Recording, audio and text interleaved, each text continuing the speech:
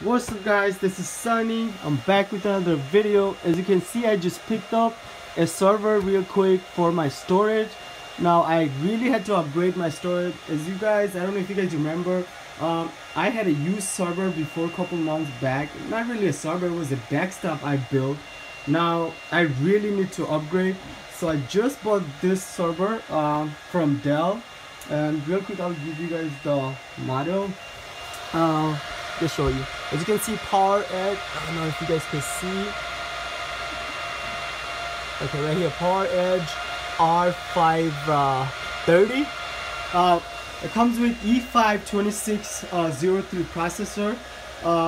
As of now, I have a 16 gig of RAM. But what I will do, just because it's a storage server, I'll just maybe upgrade to 32 gig. By the way, it's a V3. Okay, so it's kind of like an X99.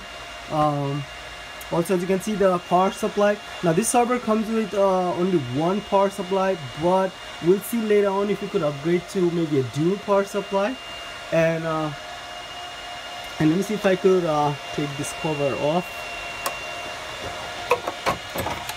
So as you can see, it comes with one CPU, but later on, what are we planning to do? Maybe install another one. Maybe we'll go with something like maybe 10 core, 8 core.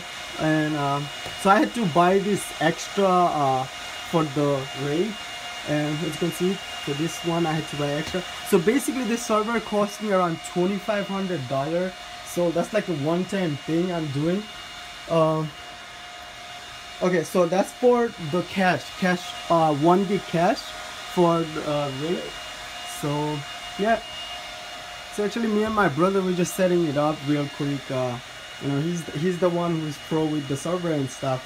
And as you can see, so we'll install Windows 2012 storage server, as you guys can see. So I will have a lot more update for you guys on this exact setup. I have to get a rack. Actually, we do have a rack, but I don't know if I'm gonna install the server in a rack, server rack. But let's see, you know. So I'm in first floor in my house. I'm not in my room, as you guys can see. This is my brother's room. Oh, as you guys can see, remember the Mac Pro? So the Mac Pro is here now. My brother is using for all his app development and stuff. As you can see, he just picked up a monitor. As you can see, this is the Apple monitor, the 27-inch. It goes for around $1,000. He got a really good deal. It's fresh, as you can see. And as you guys know, this thing running 6-core processor, W3680, 16 gig of RAM.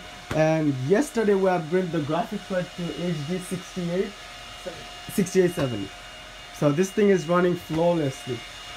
So yeah guys, so that was a real quick update for you guys. And let me know what you guys think.